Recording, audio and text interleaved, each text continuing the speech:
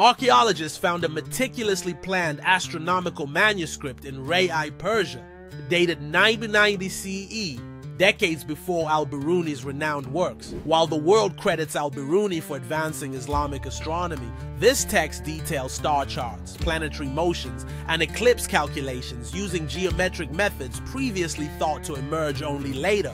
3 documented revelations challenge established history.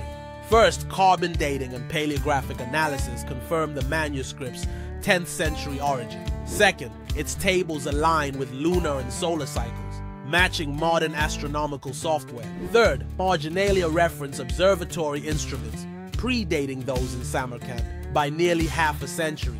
Witness accounts from early 20th century scholars describe local families hiding the manuscript to avoid religious scrutiny, as authorities suppressed texts diverging from accepted doctrine. The aftermath revealed a systematic erasure of pre-Al-Biruni scholarship. Today, historians acknowledge this manuscript as pivotal evidence that advanced astronomical knowledge in the region emerged earlier than once believed. Help preserve these stories by sharing with others who value truth.